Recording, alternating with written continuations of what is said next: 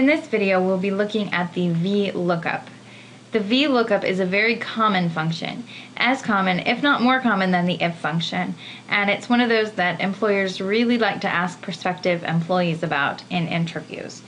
So in this example, we will take a computer's product ID number, and based on values in a table, we will return the type of modem. Then we'll do another one that will, instead of returning the type, it will return the price.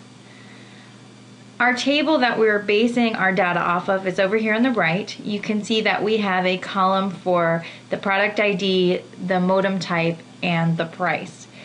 What the Vlookup will do is, based on what product ID we're looking at, it will give us the information about that specific computer.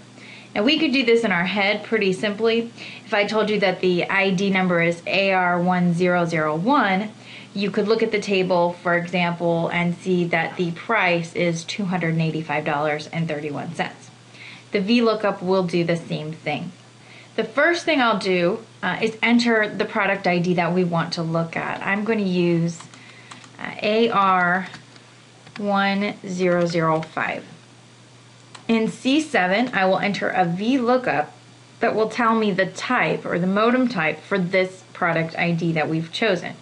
So I'm just going to type the syntax right here into my spreadsheet. I'll start with an equal sign and then the name of the function, which is Vlookup. Okay, and then we have our screen tip here, which can help us out. It tells us the syntax. We've got the lookup value, the table array, column index number, and then finally the range lookup. So first we're asked for the lookup value. This is the piece of information that we already know about this computer order. It also happens to be the same type of information as you would find in the first column of that table, which, if you remember, is the ID. So the product ID on this order is AR1005, which I just typed. That is my lookup value. Now we have to put in a comma here to move on to the next argument, the table array.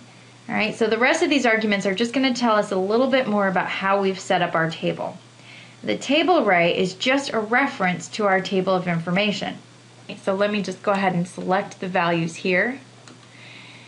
Okay, now if we were going to copy this formula, we would need to hit F4 and make this an absolute cell reference. And we're not going to copy it, so it doesn't matter which way we do it. I'll just leave it as a regular relative cell reference here. Next, we're asked for the column index number. The column index number tells us what column our results is going to come from. So if we were to number our columns, because it says column index number, product ID would be the first column, modem type would be the second, and price would be the third. So in this case, we want modem type to be our result, and that is the second column in that table. So our column index number is 2. Lastly, we're asked for the range lookup, and we've got a little hint here that says if it's true, we're looking for an approximate match. If it's false, we're looking for an exact match. Now, false is used when every possible value, or in this case, product ID, every possible product ID is represented in the table. A quick trick to figure out what you need to do is when you're looking at words, you need to use an exact match. If they're values, more often than not, you'll use the true. So in this case, every product ID is here in the table, so we want to use false.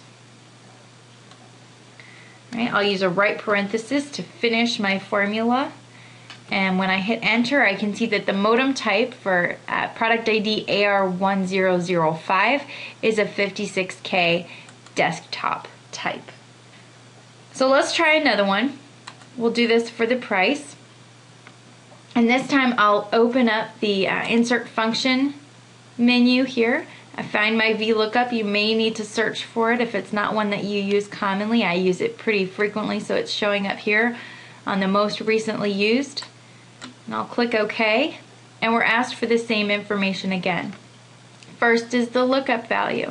Now our lookup value is going to be the same product that we used before, which is our product ID in cell B5.